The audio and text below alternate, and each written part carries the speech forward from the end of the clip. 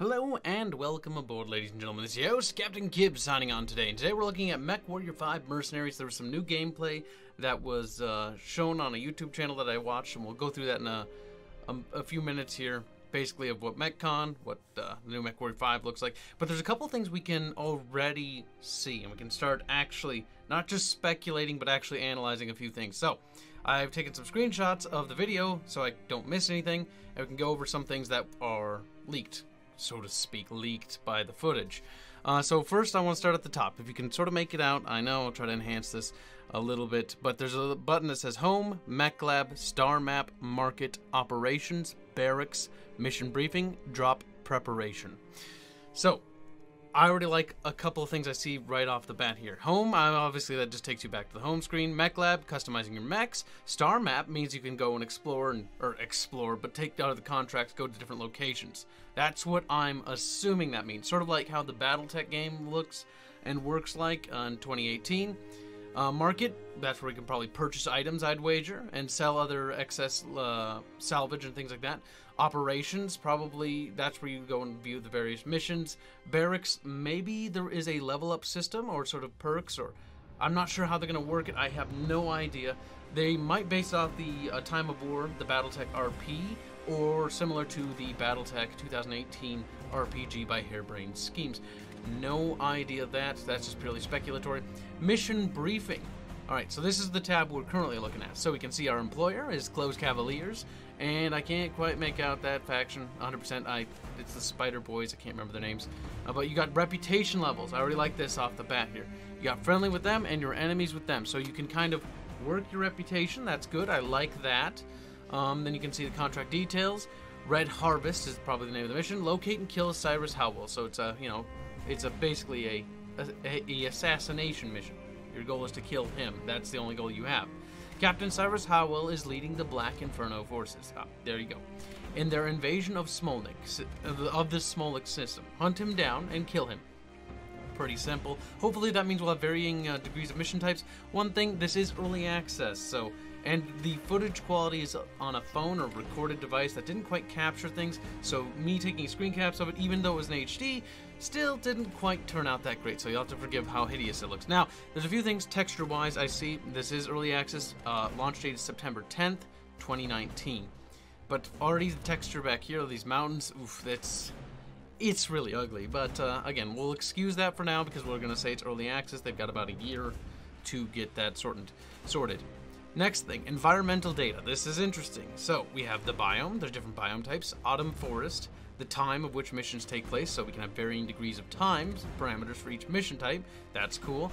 And the weather, light snow. So I'm wondering how they're going to work the weather effects, be it on a desert planet, sandstorms, winter planets, blizzards, or, some sort of jungle bog or something like that. Varying weather degrees, varying biome types, frost world, lava worlds. Hopefully that actually plays into the gameplay. Like Frost World, obviously you won't overheat as much or build up as much heat versus a lava world, which you will have a lot harder time keeping heat, and lasers would be a bit of a pain to, field. And then you also have cloud coverage, which is kind of useful. It helps, that doesn't really determine too much in terms of gameplay yet. I'm not sure if cloud coverage and weather plays into air units coming into play on the map. So let's say it's a super bad storm, and it's pretty bad out, right? Well, maybe airplanes and helicopters might not show up on the mission, or reinforcements, either or. I'm not sure how they're going to work that system. Again, we'll have to see what kind of world types we'll have in the Battletech universe. Wind, moderate, not sure if that... See, these two things, the cloud cover and wind, I want to know more information. Alright, that's cool aesthetically, but what do they do in terms of gameplay? That is important. The weather effects and the time can easily, that's self-explanatory. Same goes for the biome, it's just sort of the tile set. Visibility, there's a trace of mist, so that is some useful information right there. Then you got mission information by some characters. Now the voice acting, from the footage I've seen so far, is very lackluster, disappointing, to be honest, but we'll go through the footage. I'll have a link in the description as well as the comments. Please check that out. I defer to that. I will not be using the audio from the video because it is so egregiously bad. Be warned, it is just not good recorded audio. So now we have contract items. So The mission type, there'll be varying degrees of mission types. The base payout, which is 100,000 C-bills. Employer modifier, yes. Reputation modifier, yes. Transport coverage, yes. So these are nice. We can already see that the contracts have a little bit of weight to them. Salvage right, 0. Support right, 0. Support rights, I'm curious to know. Is that off-map support, such as artillery or orbital bombardments, which are against the Ares Convention, but don't mind that. Or, you know, air support or reinforcements, or supply drops. Like, I'm wondering how the support will work, or what does that mean in terms of support rights? I don't know. I do hope they do an actual breakdown of more of the gameplay stuff. And then strike type, which is basically the mission type, which is assassination. Final payout, which tallies up at 100,000 C-bills flat. And command rights are independent. So that means unit commands fall under the independent forces. That's what I assume. Or they're independent of the Lance command. So I'm wondering, can we command allied forces that aren't playable? Bear in mind, this is up to 4 players cooperative, which is pretty interesting. That is good. I like that. So players can pop in, pop out. They did also say that there will be mod support from the sounds of it. Again, this is early into it, so we don't know 100%, so that could go either or, but mod support, that sounds excellent. I do hope that we get mod support, because that will have some of the things that I saw in the footage that kind of upset me, perhaps can be negated. And again, it is early access, but I'm going to be a pessimist here, because, again, we need to see more gameplay. And this is just only 20 minutes of gameplay. Here we can see the inside of the Leopard dropship. This is sort of the catwalk where you can view the 4 mechs that are playable. In the sort of demo, you got a dragon over there, and I think that's a thunderbolt, catapult, and I can't quite make out that one. But, yeah, so kind of interesting. There are different rooms of the ship. I'm wondering, can we customize the Leopard? Is there various things we can do with the ship, or is it limited? So here's another room that I was able to see. I'm assuming the star map is right here. Here you can see the mech loadout, so players come over here to customize their mechs. That's really cool. It's drop in, drop out from the sounds of it. I like that. I like that a lot, but I'm hoping we can customize the ship a little bit more. That's one thing I was disappointed with Vermintide, because I'm going to compare Vermintide and Deep Rock Galactic to a game like this, because they share a lot of core philosophies in terms of similarity. They're both sort of procedural in their own rights, and they both function relatively similar from how we've been described the game. As in, it's sandbox-like, you take missions, you complete objectives, do various things, except this one will be very different on how you do it, because you're more of like a mercenary. Sort of similar, a throwback to Mechwarrior 4 Mercenaries, which I think is awesome, and that's one of my favorites, besides Mechwarrior 3, but not to dilly-dally too much. On to the next image. This is another image I took that was kind of interesting. This is inside of the cockpit. Bear in mind, this looks very reminiscent, the UI-wise, from Mechwarrior 4. So, like, I wasn't... Or not Mechwarrior 4, pardon. Mechwarrior Online. And I'm not a huge fan of Mechwarrior Online, because their pay model was just not really my cup of tea at the end of the day. And just the fact that there's no stability checks, and just some of the lackluster features in the game, like no support, no vehicle support, and it's just basically 3-on-3 lances, which just kind of, I would be okay with like a lance-on-lance combat op, supported by AIs, and allowing you to respawn with a few different mechs that you bring with you, sort of similar to War Thunder. That's what I kind of wanted with that, but not too dilly-dally on hypotheticals. Let's look at what else there is in here. Here we can see our lance mates in the top left corner.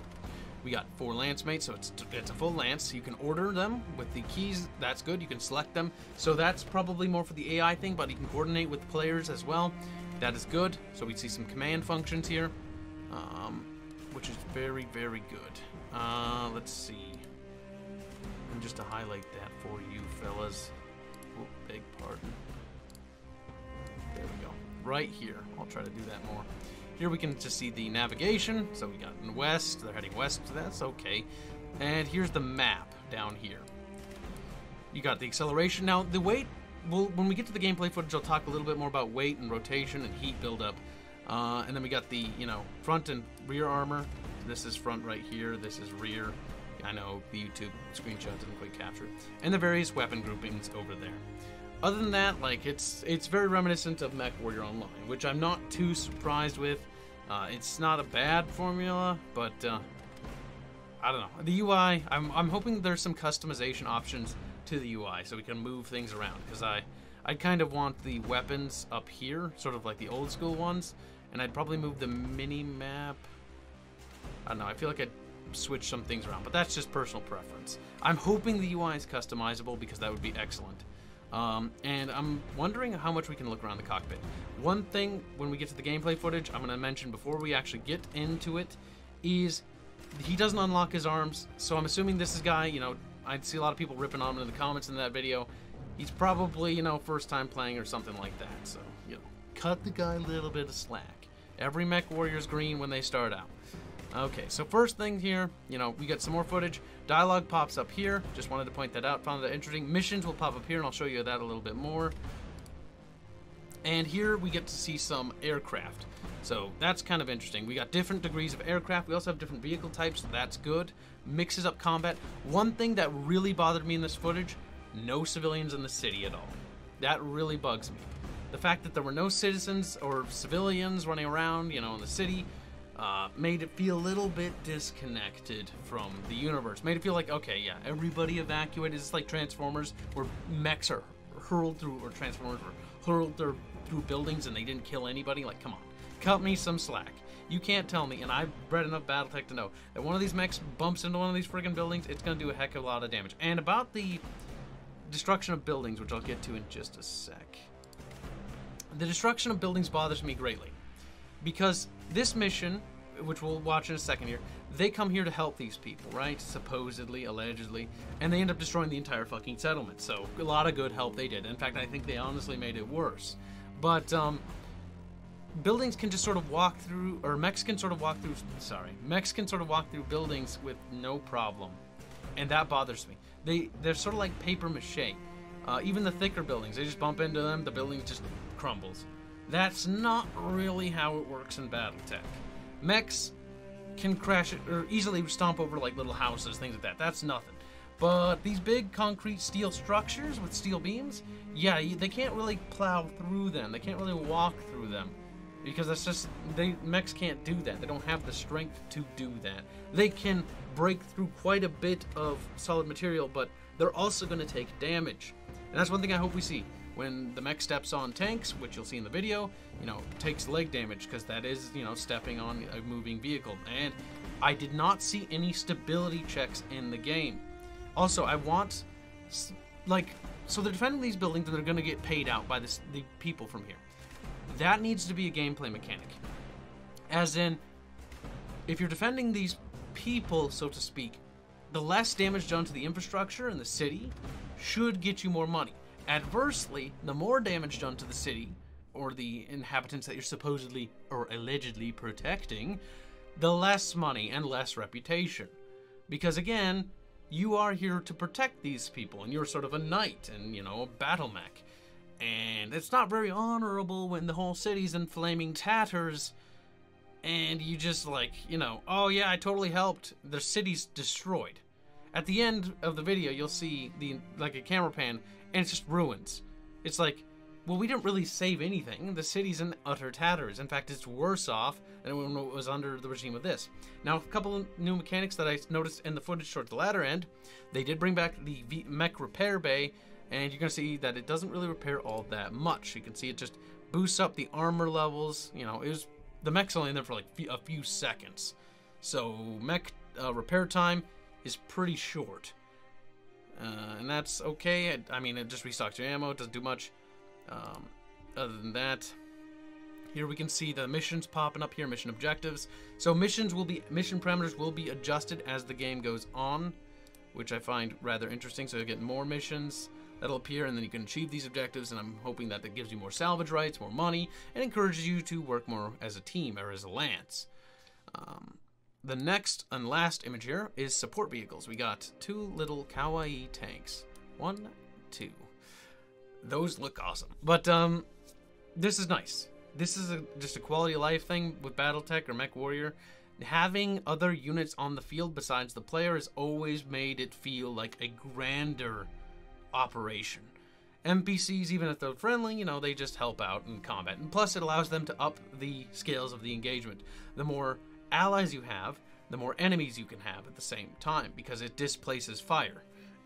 Therefore, it sort of helps to balance it out, but makes you feel like the battles can scale up. Because in the final battle in this video, which I'm about to show you, is going to show off, you know, just a ton of mechs and armored vehicles clashing. And it looks rather good. One thing I want to point out, though, is the mechs do have a tendency to, and so do the vehicles, to just run into buildings. Now, bear in mind, it was, after reading through some of the comments, I've discovered that the people that were playing not only are super new to the game, or either have no experience at all, based on what we're going to see here, but they are also playing on easy, allegedly. Link to the actual full video is in the description. Again, we're just sort of analyzing this content right now. And I'm playing it on speed ×2 with no audio because I don't, like, if you guys want to see it, like, properly, you can go through there and watch it. So, that was kind of interesting, you know, you could see them pop into the mech there. We're going to skim forward into a little bit after the power-up phase into where combat, a little bit before where combat begins. The dialogue as a whole is really disappointing. The writing is a bit of a letdown. And yes, it is moving really fast because it's in speed 2.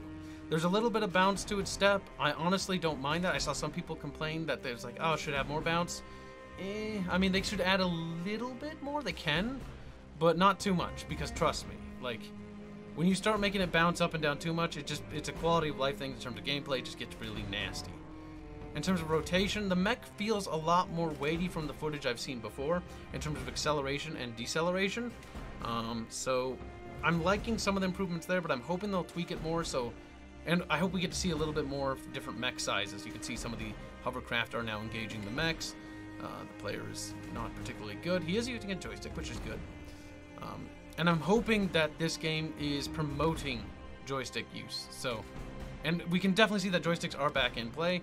Hopefully they're really nice, because if you want to play Mechwarrior properly, you got to use a joystick. And the way Mechwarrior Online was streamlined really killed it, for me at least, because it just didn't have the joystick feel to the game. It didn't, like, it didn't promote. You couldn't play competitively with people and not use a mouse and keyboard, because the joystick was literally inferior the way the game was designed. Sort of like War Thunder. It made it inferior, which is kind of a disappointment.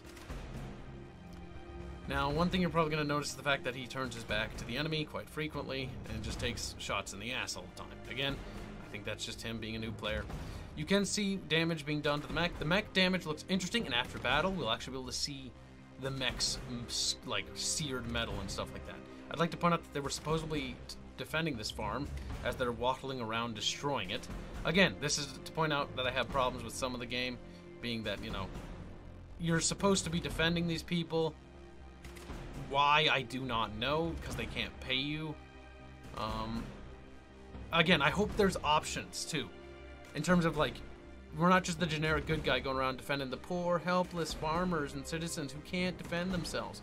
In terms of Battletech writing, it's not about that. You're a mercenary. You're in it for the money. Yeah, honor and nobility have a part to play, but as a mercenary, money and sea bills supersede that. So does salvage. So, in terms of, like, defending the settlement, there is little to gain monetarily or salvage-wise from aiding them that much. And again, the characters you'll see in the dialogue when you watch the video just sort of go like, oh, we gotta protect them, oh, we gotta protect them. It's like, eh. Like, what would be interesting to see if the various characters they introduce to you, right, from the various houses, if you have a Steiner character and they're in Draconis Combine space, they don't care, perhaps, about the people at all. And I do hope the architecture resembles that, right? Steiner should be Germanic, and Draconis should obviously be Asian or, you know, obviously Japanese roots. I do hope we see that instead of the generic, just regular old sci-fi. And again, we can see the vehicle mech just plowing through these buildings with no damage being taken. It's just too easy. Honestly, as they plow through it, they need to feel like weight. They can't feel like paper. That way the mech feels like it. Look at that tank. Do you see it just plow through the building too? Like, it just feels... The buildings feel like they don't have any weight to them, which takes away the acceleration and deceleration weight that they've added and makes it feel completely negligible. The way the mech can just plow through structures like that. We need to see mechs have a lot more weight in the universe, because mechs are huge towering war machines. I'd also not mind if they'd adjust the tonnage system, because, you know, the assault mech's only weighing 100 tons. I'm pretty sure those tanks right there weigh more than 100 tons. And we just got another mech tank stepped on. All in all, I mean, the game looks fun, But there are some things like the whole stability check. I don't see mechs falling over too much. Perhaps that's not because we don't have enough pushing weapons. We didn't quite see the Firestarter use its flames, or I might have missed it. There goes a Leopard dropship. It is cool to see Leopard dropships and other dropships to drop off units and actually physically deploy them. That is a nicety that I really like. The AI also, it's just, I don't know, from its reactions. Also, look how he just rear ends those buildings with no fucking concern. I do hope we get a rear view mirror button, because that would be useful. If they add weight to the buildings. The emergency shutdown, he overheated. That's still a mechanic.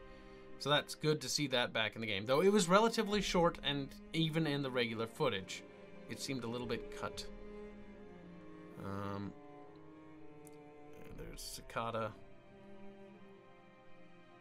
I mean, it looks solid. The gunplay, the weapon play, it looks fun.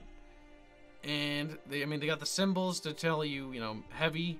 3 dots represent heavy. A single dot is a light? Right? Or no. No dot diamond is a light. 1 dot is a medium. And 3 dots is a heavy, I think. I think that's how they're doing it. I'm not 100%. I'm wondering if they're going to introduce ultralights, and I do hope we see infantry. Again, look at the city, devoid of any inhabitants. When there should be people like falling out of the buildings, flying out, burning.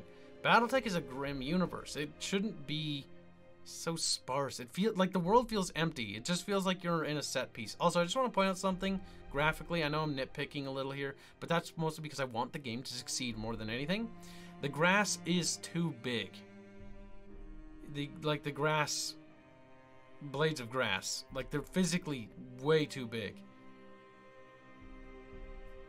Certain things need to be rescaled a little bit, in my opinion, to make the mechs feel larger. And the blades of grass definitely don't help with that, because it feels like you're actually just playing a shooter. Like you're only a little tall. The trees help to put it in perspective if you ignore the grass. Overall, level design looks pretty solid. You don't see the rocks having too many issues rendering now that it's in, but the weird preload map thing had some issues looking at the rocks. There's that mech repair bay coming over to the dockyard. Mission design looks interesting. It sounds like they're going to be using pre-made tile sets, and then they'll mix and match it. Hopefully it's got a good system. I mean, we've seen it work with games like Deep Rock Galactic, where they have pre-made tile sets, and it works all right. I mean, even Diablo does that as well. And we have 4 allied vehicles on the map. Well, they're on the map physically, but I don't see them popping up on the mini, except for those 2 allied vehicles in front. Then you can see the Leopard dropship come in, and he's got that little item in it. What would be interesting to see is Leopard dropships doing strafing missiles with their missiles, or perhaps, you know, being able to damage a dropship and do damage to it, and possibly destroy it if it takes long. Leopards, though, a thing about a Leopard dropship is it's meant for rapid deployment of battle mechs and just units in general, so it probably wouldn't. But if you had enough firepower, you could probably take it down. Again, you'll probably see him step on a poor little fucking tank here. I mean, I'm not sure how much time these guys got to play the game, and the fact that they're not focusing fire on, you know, targets, backing up, exposing their backs to things, makes me suspect that they're just playing the game for the first time, because that is one of the early mistakes you make. Just running in there, you know. Also, their weapon loadouts are pretty bad. They must be pre-made, because it's too much intermixed with long, medium, and short range, when you should really just focus on a certain specialization and then have a couple backups. And I'm just nitpicking here, but that is something that you'll probably be able to customize, because it is a Mechwarrior thing.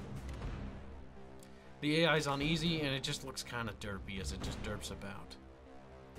Hopefully we'll see a little bit more from the AI. Considering how noobish this team is and how uncoordinated they are, I'm not surprised they put it on easy, because if they hadn't, they'd probably be dead looking at their armor right now.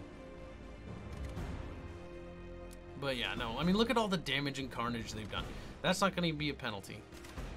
I don't know. I have high hopes. There's a lot of time to fix these things, and if Piranha Games needs the time, honestly, you know, postpone the development. Another thing besides stability damage and mechs falling over, we need the different sort of mech detonations. So you get the pilot shot, you know, where you kill the pilot, or you get the fusion reactor and it goes thermal. which sends out super heated air and pretty much acts as like a nuclear explosion. But yeah, no, that's that. Either way, it looks interesting. It looks good. There's a lot I see that I really, really hope they change before they launch it. And again, it is about a year out, so more than likely, a lot of this can change. The grass can be easily changed. A lot of that stuff is relatively easy fixes. But the building thing, like, they need to add more weight to that. We need mechs to feel like they've got weight. We need more meat to the game. We need a lot more meat. We need infantry. Hell, even jump jet infantry. And we need that infantry climbing mechanic. Why? Because imagine if mechs could just stomp on infantry. Well, you just do that. It's relatively easy. It's a balance mechanic when the mechs can't stomp on infantry, and the fire starters and the lights have to go mop up the lighter units. That's another role that the light mechs actually play in BattleTech. They've got to mop up, you know, lighter ground vehicles and infantry. So I'm hoping that infantry will be a thing. I did see turrets in earlier footage, so turrets, base defenses, tanks, various types of tanks, hovercraft even, aircraft, hopefully naval vessels as well, and hopefully fighters as well, because I didn't see any fighters yet, but I have seen helicopters, and varying degrees of, or types of helicopters, which is good. Multiple amounts of battle mechs. So it's already looks like it's got a lot of meat on it, but we need some flavor, some seasoning, so to speak, not to use too many analogies here, and to really make that game sing. It's got the foundation from what I've seen in terms of footage, but we need to see a lot more improvements on a couple of other things. I'm hoping that Piranha Games, you know, adheres to what people are asking for, and they actually do that, because I think at the end of the day that will make or break the game. And having excellent mod tools, I don't want to, you know, dilly-dally here too much longer, but mod tools are an integral part of this game. They're going to have to be. We need good, intuitive mod tools so that modders can reinvigorate the game and keep it alive long past, you know, the developers' original expectations. So we need a robust modding scene, like something to put it in comparison, something equivalent to Warcraft 3's modding, you know, just spectacular, intuitive, easy to use, you know, upload, workshop support on Steam, and hell, even encourage the modding community with like contests and stuff like that. Be proactive and get that modding community to flourish, because I think the modding community could, even if they don't do what I say, right, or do what we want, not just what I say, but these are also things that various comments that I've read too. If they don't listen to those things, like, if they can also get away with that, but it'd still be bad. But if we could at least mod it, I think it could be salvaged. And I'm just hoping we see modding, a good boon in modding. But other than that, the base game looks fine. It looks better than Mechwarrior Online. That's not saying much. But I'm hoping to see more meat, and infantry and vehicles. Look at these streets; they're devoid of life. These buildings are hollow, empty. It just doesn't feel like anything. It should be bloody. It should be gory. If you look at some BattleTech artwork done by some pretty spectacular artists, you'll see, mechs just stomping on things and blood squirting everywhere. It is a messy universe when you have giant titans walking around, blasting the literal fuck out of everything. But I mean, it looks good, and I wanna like it, but we need to see more, and we need to see some improvements on some of these things. At least I definitely do, in order to really get behind this product here. Either way, not to dilly-dally too much further, please check out the link in the description. Let me know what you guys think about the game. Like, what do you want to see added? And I'll be forwarding that along. I'll probably compose like an email or something and send that to them. I doubt they'll listen, but it couldn't hurt to at least try, because we love the game so much.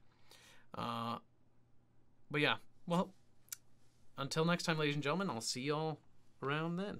Take it easy.